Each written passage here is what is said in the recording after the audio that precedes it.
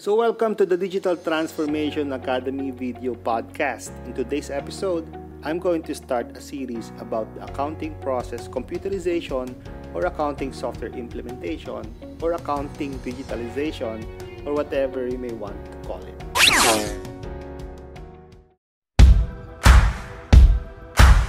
Welcome to the Digital Transformation Academy. My name is Dennis Hilario and I'm here to help you in your digital transformation journey. Let the show begin. Today is December 18. It's a Friday, one more week before Christmas. My name is Dennis Hilario and I help small businesses in their digital transformation. In the past weeks, I've been releasing episodes every Mondays, Wednesdays, and Fridays, but because of the increasing client engagement in the past days, I will still try, but I will release episode at least once a week. So make sure to subscribe to whatever platform you are consuming this. Let's start with the end in mind. So imagine you have a small business and then you would want to know now, how much is your total sales for the week, how much is your gross profit from those sales, how much is uncollected from those sales, or how much money you have to pay your suppliers. The key word here is now. That is the greatest value in digitizing the booking of your transactions. Because if you don't get the information now, I am sure you are stressed out, or worse is having an anxiety attack. Or even worse is you have no idea that you've been losing money already and it's too late for you to get back up. With that goal, I believe that establishing the right accounting process and digitizing it is really worth the effort. And how do I know this? Because I've been running a business for 20 years now, both for my software company and a home interior product family business. And I've seen and experienced losses and profit leaks if you don't have all the information on time. But before we move on, if you have zero background in accounting or you haven't watched my earlier episodes, I suggest that you go back to those episodes to learn the basics of accounting and then just jump right back in. Because the accounting software will not teach you accounting. It is just a tool to reach your end goal. Or you may want to check out my Accounting Starter digital course at accountingcourseph.com if you want to fast track your accounting software implementation because it comes with a 6 months free access to our own cloud accounting software. Again, accountingcourseph.com. In this series, I assume that you as the business owner will do the legwork. But I do have a 1-month program. It's a virtual private workshop to teach you and or your team to implement full business process automation, not just accounting. So just go to oneboxcloud.com/BPA course for details. Okay, so let's start with the checklist. Here are the things that you need to prepare before you get started. Take note that this applies to any accounting software you prefer to use, or you can even start with spreadsheets like Excel or Google Spreadsheet if you want. So the first item in the checklist is your accounting process and policies. Again, just go back to the earlier episodes if you want to learn the proper accounting process.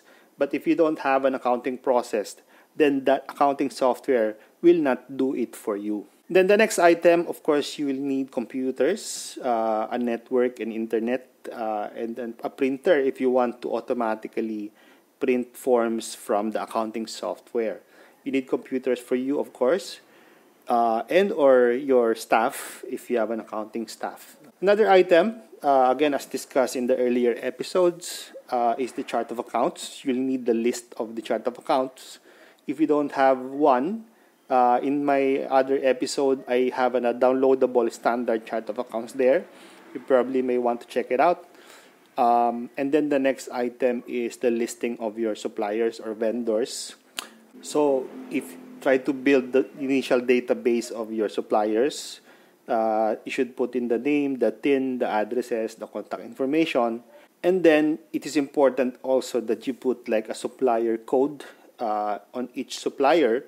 It can be an alias of the supplier or a short name of the supplier. So it will be easier to call those suppliers once you have established the accounting software. So the next item in the list is the customer listing. So similar to suppliers, you have to establish the customer names, addresses, contact info, and also a customer code. Then you also have to build a database of your bank accounts together with the cash accounts that you use if you have, say, cash on hand, petty cash, or undeposited collection account if you have stores. Another item is also to figure out if you want to use automatic VAT computation. So normally now it's 12%. And then what are the withholding tax codes that you withhold to your suppliers? Normally, if it's goods, there's 1%. If it's a service company, you withhold 2% from them. And then the next item is, like I said before, you have to determine what forms you'd like to print from the software. So normally, you'd want to print invoices, vouchers, like check vouchers, accounts payable voucher, if it's applicable. The invoices, it's a little bit tricky because you have to, if you have an ATP from the BIR, you'd want to shoot it or apply for a loose leaf so you can be allowed to print it from a blank paper. And then earlier we talked about the end in mind. If you want to know some information, real time, so those are the reports that you'd like to see or generate from the accounting software. So it is also important that you have those reports in mind. What are the reports that you'd like to see? Again, in my earlier episodes, I have discussed the basic standard reports that you should generate from the accounting software. But of course, the balance sheet and income statement, those things are the basics. One important item in automating your accounting is the accounting entry per transaction. What are the debits and the credits that should be automated on every transaction? If you issue an invoice, by default, there's a debit to accounts receivables and then a credit to the revenue or sales and your VAT. If it's utility expense, if you pay, say, the Meralco, you have debit to your electricity expense and credit your cash in bank. So those are a little bit technical, meaning at least a knowledge on basic accounting entries. You may ask or you may consult an experienced accountant for details, or again, check out my course that discuss details on those accounting entries. Now, if you have some accounting staff who can help you in encoding and booking transactions, you also have to define the users and the controls of each user. And then the last item in the checklist is the beginning balances. So once you have established the master list of the chart of accounts, suppliers, customers, and bank accounts, you have to choose a cutoff. When you would want to start encoding transactions, because you don't want to book and encode transactions in the past, because it's going to take some time, especially if you have volume of transactions. So normally what you set up in the beginning balances are the open invoices, meaning the unpaid invoices per supplier per sales invoice. What are the unpaid accounts payables as of a given cutoff, say end of November 2020. And then of course the ending balances of your bank accounts, how much is in your bank account as of November 20, 2020. And then if you have established a trial balance already by end of 2020, then you can go ahead and do that.